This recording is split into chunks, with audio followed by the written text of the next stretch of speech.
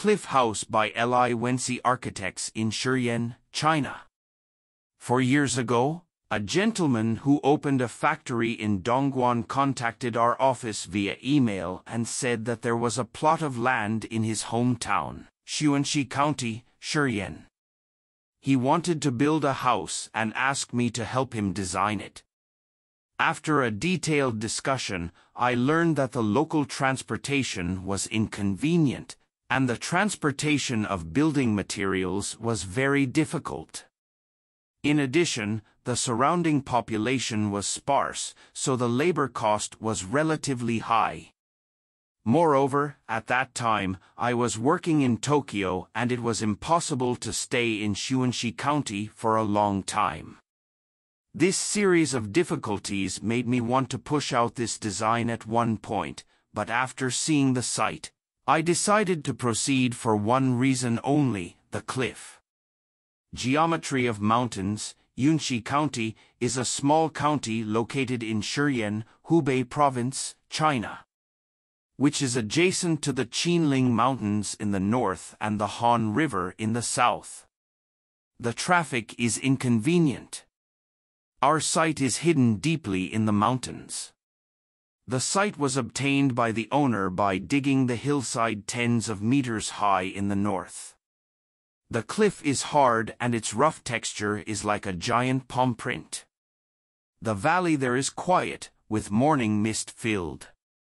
The cliffs block the cold wind from the north and wrap the site inside.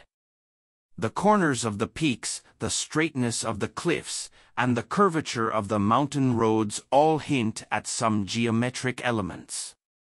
The wall of the building turns diagonally to surround the western side of the mountain, which forms a narrow entrance. The second floor of the house echoes the trend of the mountain with an arc wall.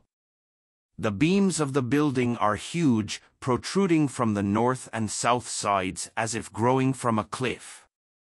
The north side of the house approaches the cliff, forming a narrow linear garden. The south side of the house faces the Green Mountains and opens to embrace nature. The conical space on the roof responds to the shape of the mountains, with only 2 circular windows inside that can see the external scenery. The light comes from above, making it an introspective space to face oneself alone. Square, circle, triangle, and turning line.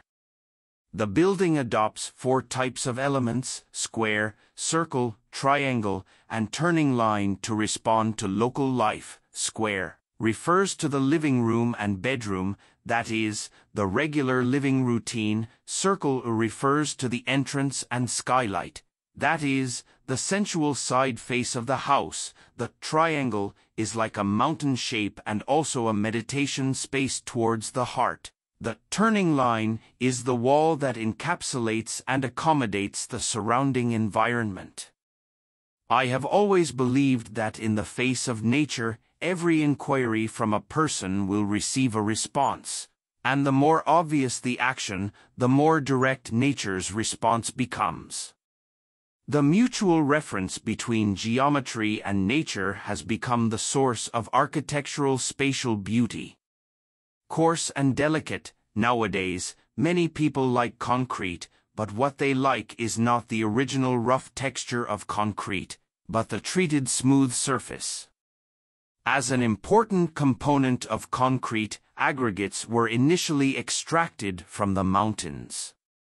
When I saw the cliff walls, I realized that silk and smoothness were not their original properties.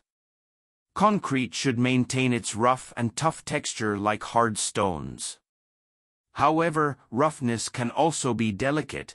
What remains between the walls is the persimmon tree in front of the house, and between the beams, columns, and the floor slab, divine light is poured freely, all of which will bring a dense atmosphere to the building. After 4 springs, the house was finally completed. Cliff House is the 3rd independent residence built by our studio. It has been 15 years since I first worked on house design in college. Some people say that architecture is an art of delayed gratification. I believe that as long as I love drifting, the images in my mind will emerge years later.